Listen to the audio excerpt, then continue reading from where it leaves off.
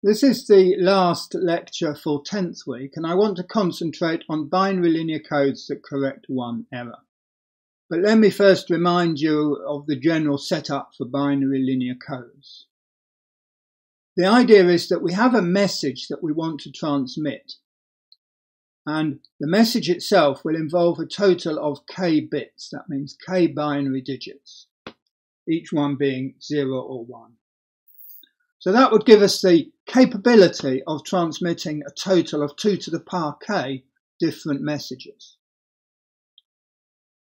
However, we don't just transmit this message part, we add a check part with using a total of r bits. And the check part, taking the message and the check part together, will enable the person who receives the message to be able to correct one or more errors. As regards today, just one error. So we have a total of n bits transmitted, where n is split up as k plus r. Now this is a little schematic in the sense that sometimes the bits of the message may be jumbled amongst the whole thing you transmit. They won't necessarily be the first k bits, but mathematically it's equivalent to suppose they are. So in a standard situation, I'll express it like that. So the important thing is that the check part is determined algebraically from the message part. So what we're really doing is we're distinguishing a subset of all the possible 2 to the n words, a word being a string of zeros and ones going all the way along. So because the check part is determined by the message part, we're not going to have all possible words, and that's the point. So we're distinguishing this subset of so-called code words. The space of code words is denoted capital C. It's a subspace. That's what we mean by a linear code. And K will be its dimension.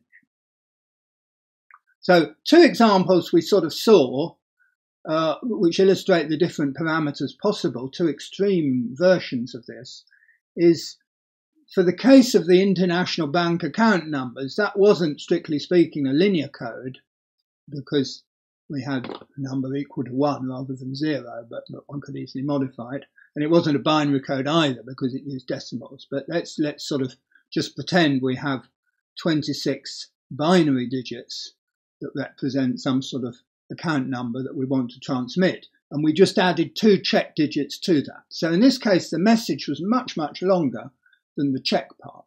So K was 26 and R was equal to 2. So this could be defined by a matrix as the kernel of a matrix, assuming it's linear, of a matrix of size 2 by 28.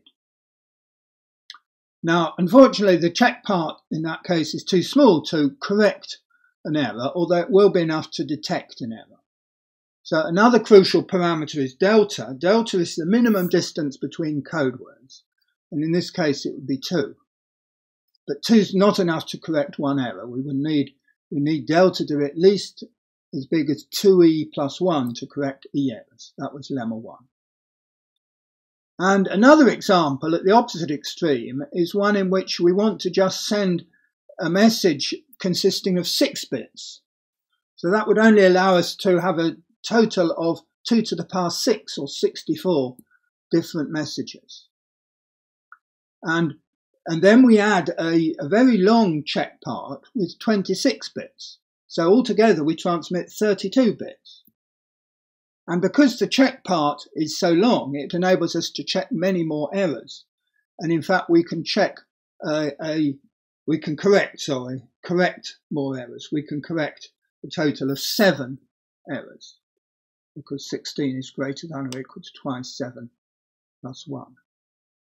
And these are the parameters of the code that was used to transmit pictures from Mars many, many years ago. So let me remind you of how you actually construct the check block using linear algebra. So the idea is this, that we have this check, we have the message itself corresponding to these k bits. I'm going to pretend they're at the beginning.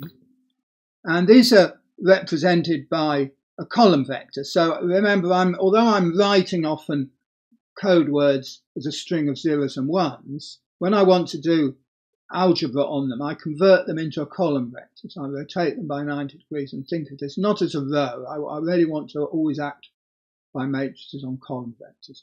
So this becomes a column vector. So V transpose would be the row, if you like. So I'm thinking of what's here as V transpose, where V is a column vector. So in that case, remember we had this encoding matrix E, which is equal to the identity over matrix A on top of the matrix A, and that enabled us to use A to convert the message into the check block. That's how it worked. So the check block was just formed by applying a matrix to the message V. And then it turns out that the check matrix you could write in the form A with a different identity matrix next to it on the right. And the crucial thing is then that H times E is the zero matrix.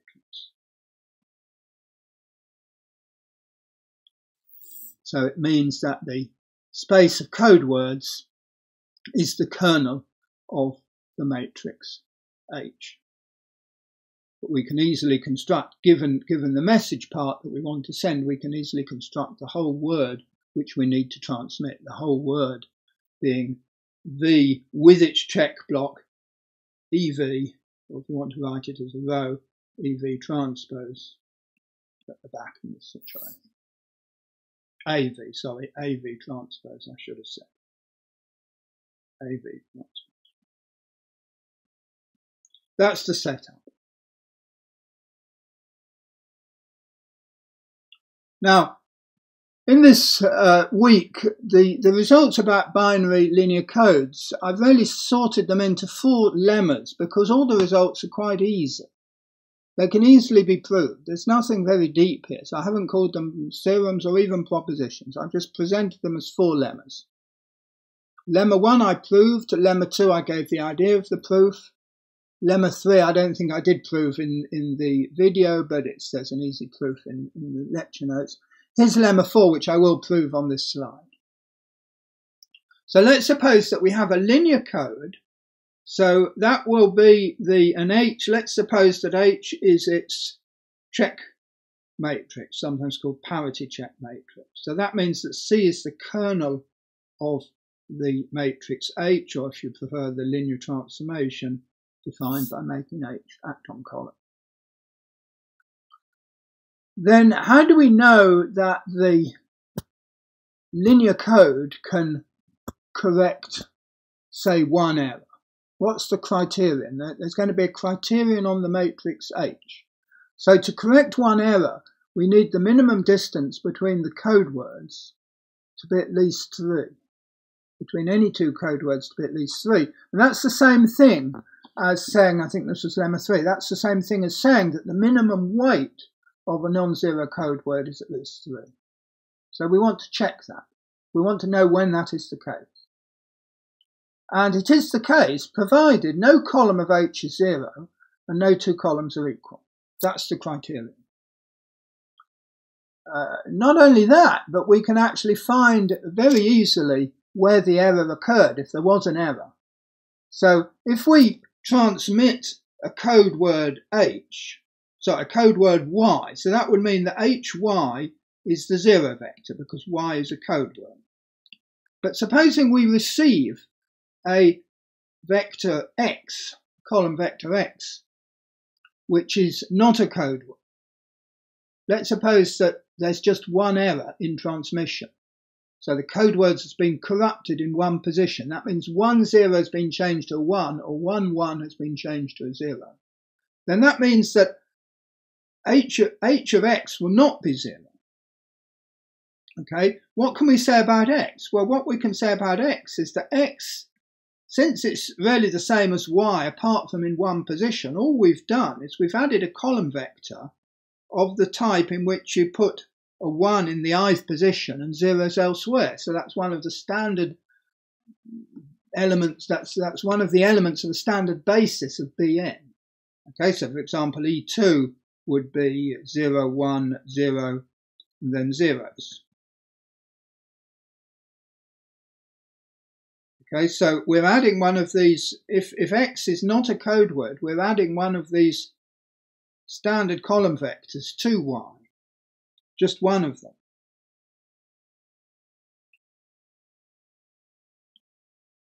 That will have the effect of changing, you see, if there was a 0 in the, if Y had a 0 in the second position, then adding this column vector would change that to a 1. If Y had a 1 in the second position, if Y had a 1 in the second position, adding the 1 would change it to 0. So that's just changing one bit of the code word. But when we apply H to X, what happens? Hx is equal to Hy, this is all linear. Hy is 0, so we just get H times EI. And H times EI, I denote it capital HI, is just the ith column. You know that when you apply, for example, a matrix onto a column vector like this one, you just get its second column. In general, if you apply it to the ith column vector, that means with an I with a 1 in the ith position, you're going to get its ith column. So in this case, you receive a word X, you apply H, and first of all, you hope it's 0, because that means that probably there's been no error, that the intended word was indeed X. But if there is an error, H of X will be non-zero, and you hope that H of X is one of the columns of H, because then you know exactly where the error occurred and you can correct the word and recover the code word Y. If H of X is not one of the columns of H, it means that more than one error has occurred, and with the sort of codes we're doing today, you can't do anything. So let me write that out more formally. So I've effectively proved the last bit of the lemma, and very similar techniques can be used to prove the rest of it. So I've already just explained the last sentence here. I've explained that. What do we have to do to do the main part of this lemma? We have to show that there are no code words of weight 1 or 2. So if we had a code word, or if we have any word of weight 1, then what does it mean to have a word of weight 1? It means when we regard it as a column vector, it's all 0 apart from a 1 in some position. So the column vector would be one of our standard column vectors, call it EI.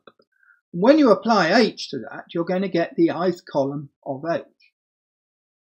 Okay, but we're assuming that that's never 0. No column is 0.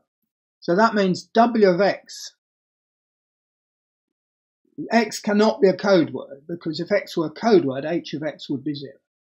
So there are no code words of weight 1. Similarly, if we have a code word of weight 2, if W of X is 2, if we have a word of weight 2, then that word would have to be the sum of 2 of these standard column vectors, distinct ones.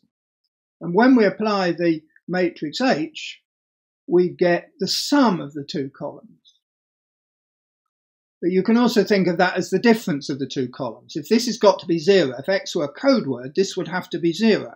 But that can only be 0 if the 2 columns are identical, and we're assuming that's not the case. So there are no code words of weight 2. So that proves the statement here. It means that if that criterion is satisfied, the code word corrects at least one error. That comes from lemma before, lemma 1, and I've explained the last bit. So that's lemma 4. Now let me use this to answer a question that I posed at the end of the last lecture. So suppose we're talking about a code here. Well, let's first of all, we want to construct a code in this last section. So let's suppose that we have integers n and k that satisfy we want to be able to correct one error. So in this case, I want to construct a code for which e is equal to 1, we can correct one error. So I want delta to be at least 3. Well, for such a code to exist, there's a bound which came from lemma 2. When e is 1, we need that the size of the code, which here is 2 to the k, times 1 plus n is less than or equal to 2 to the n. I called that before the Hamming inequality. It's actually normally called the Hamming bound. If you want to correct more than one error, you have to add more binomial coefficients inside these parentheses here. But in the case of one error, we need this bound here to be satisfied. Here we're in the linear situation, so the size of the space of code words is 2 to the power k. K is the dimension of the vector space, the subspace C. So suppose that's satisfied. Suppose we have these integers n and k that satisfy this bound here. Is there a code with those parameters, namely those values k of k and n and delta at least 3? And we can use lemma 4 to explain that there is. Because what do we have to do? We want to construct the code as the kernel of some check matrix H. So we want to construct a matrix H of rank R, where R is n minus k, of size R by n, and define the code as its kernel. That is the set of column vectors which it sends to 0. We must keep the columns distinct and non-zero. Now, is that possible? Well, if we have R rows, we have n columns, they have to be distinct. So if we have R rows, each column is a combination of zeros and ones, and we need R of them. So it's like taking binary expansions, you see. So the number of distinct possibilities, when you have R bits to play with for each column, you've got 2 to the R possibilities. But you can't have the 0 column, so you've got 2 to the R minus 1 possibilities. So the number of columns, which is n, has to be less than or equal to 2 to the R minus 1. Otherwise, there will certainly be 2 columns that are the same. So provided n is less than or equal to 2 to the R minus 1, we can construct such a matrix H, because we just look at all the different combinations of bits of binary numbers, if you like, using R bits, making sure we don't include the 0 one. And that will be that will give you all the possibilities. So, but on the other hand, if you look at this, you'll see that these inequalities are the same, because n is k plus r. So if we cancel the k, we get 2 to the r here. So the first inequality, which we're assuming, is that 1 plus n is less than or equal to 2 to the r. And that's the same thing as saying that n is less than or equal to 2 to the r minus 1. Okay. So in other words, provided this very simple inequality is satisfied, we can find a binary linear code with the correct parameters.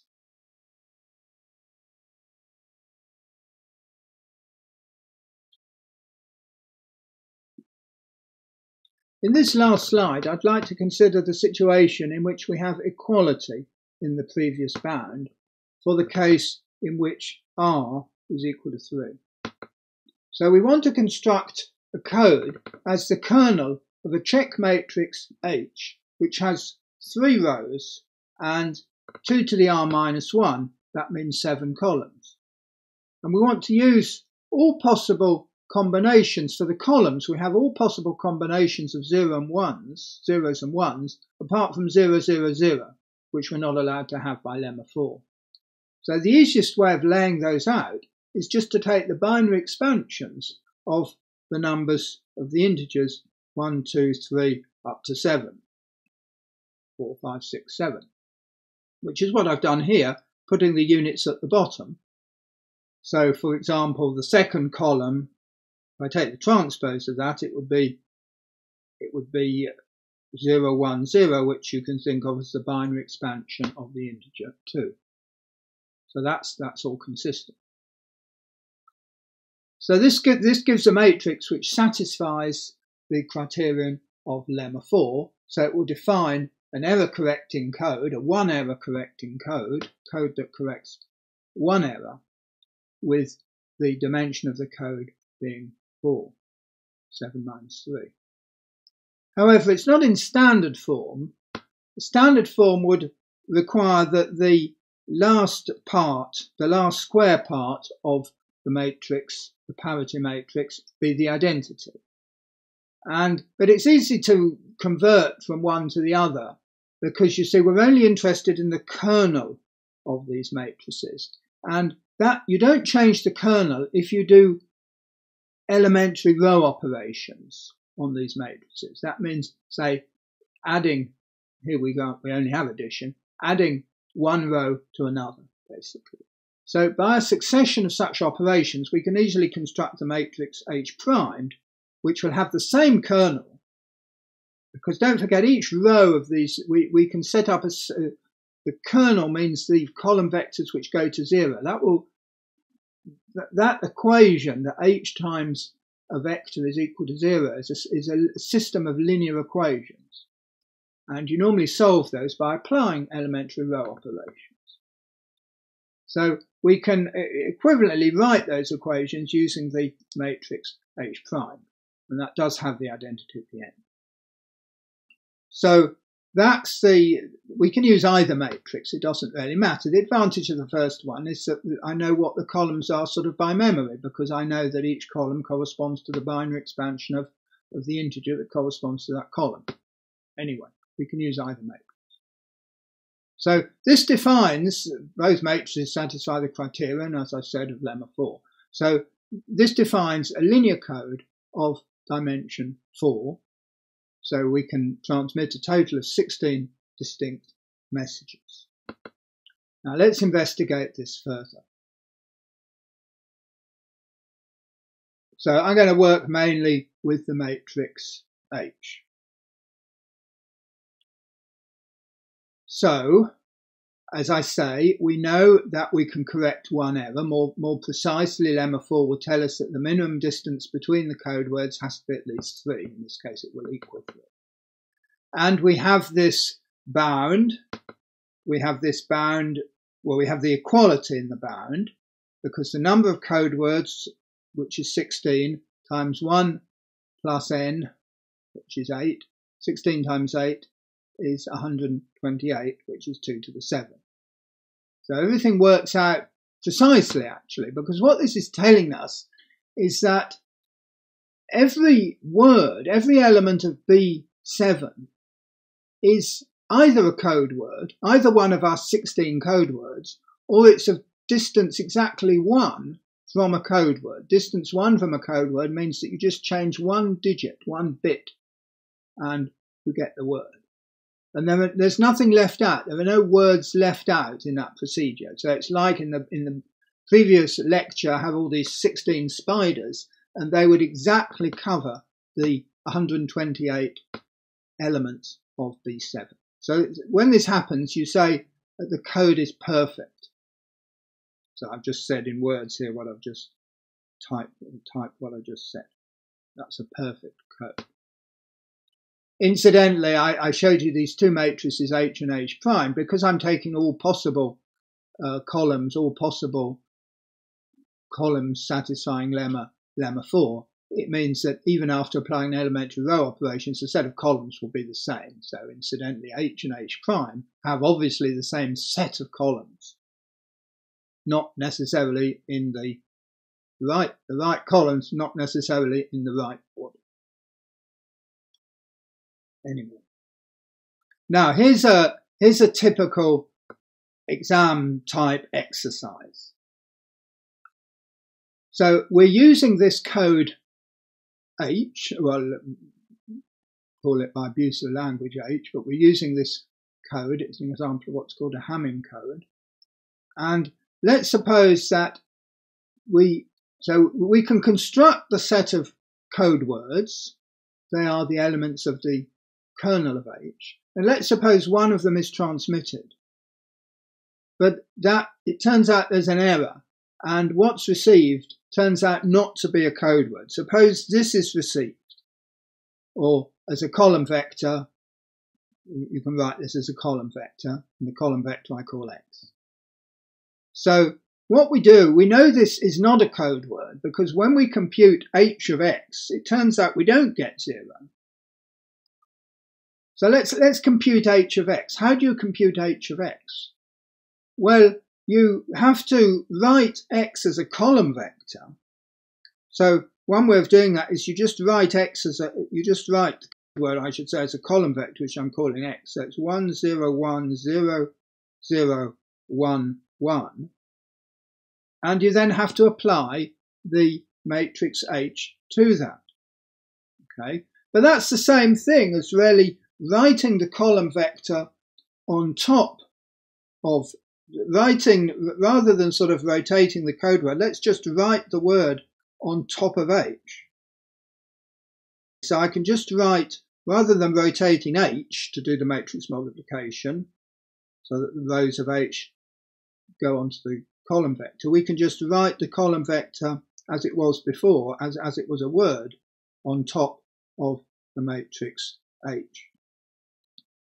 And then you see matrix multiplication is just like doing scalar product. You're just really, when you do matrix multiplication on a column vector, it's just like doing a scalar product. And so when we take H, we take this word and we take its scalar product with all the rows of H. So if you take the scalar product with the first row of H, that means you just take the products and add them up, working mod 2, as always. So we get 0 plus 0 plus 0 plus 0 plus 0 plus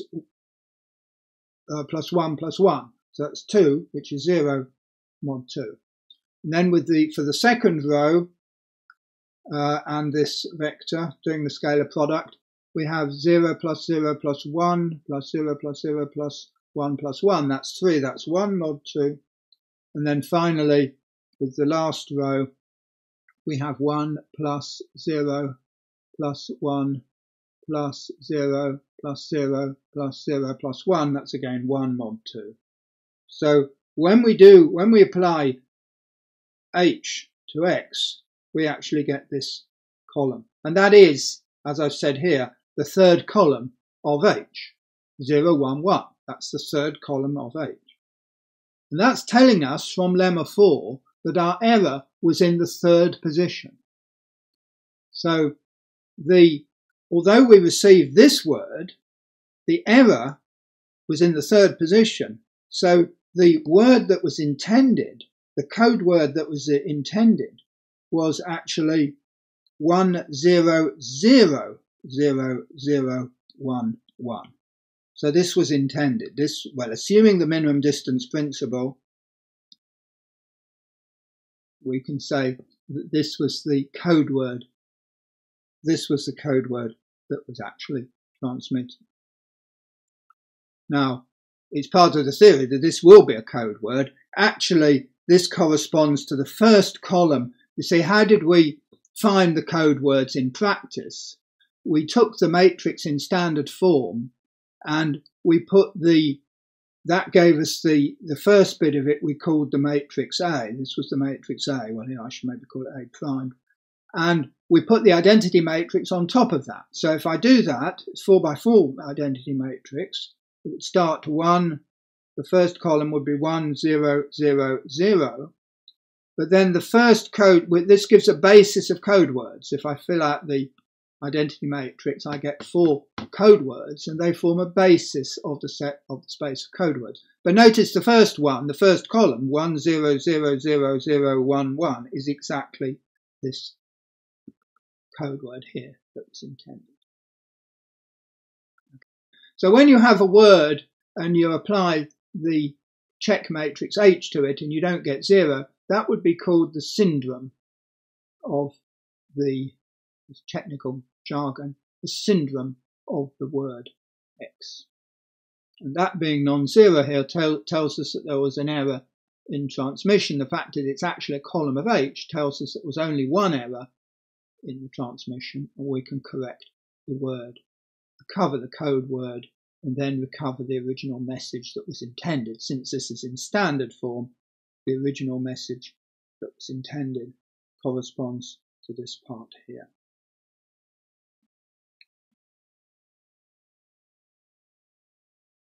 So let me finish by just giving the definition of a Hamming code in general. So it's just a situation really where we had equality in the previous bound, and we're doing the case in which we're correcting one error. So we're in the case of lemma 4, and so there's a Hamming code for each positive integer r, and r will give the number of rows of the check matrix, and the matrix will have size r by 2 to the r minus 1, because we'll have all possible columns that lemma 4 allows. We can have all the binary expansion of all the integers from 1 to 2 to the r minus 1. And therefore the corresponding kernel of that matrix, in which the columns are these binary expansions, is called a Hamming code. Or you can rearrange, do elementary row operations and represent the matrix in a different way, but you'll still have a Hamming code.